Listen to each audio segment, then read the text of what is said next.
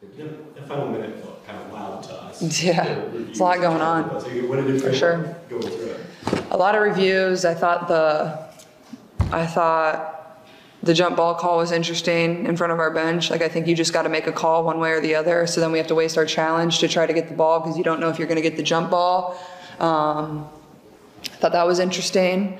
And obviously with the new rules of the reset where you're not really getting a timeout kind of blurs the lines, especially when they going down and they challenged the play but didn't lose a timeout because they were successful. So sometimes it's just hard to kind of follow what all is happening. So credit to the refs for keeping all that straight.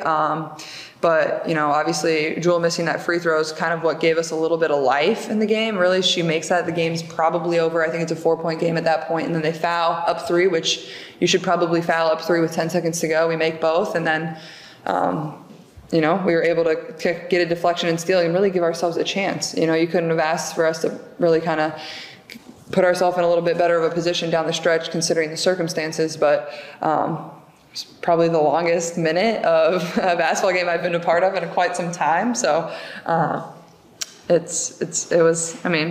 we definitely gave ourselves a chance, but at the same time, there was some little things that we kind of shot ourselves in the foot.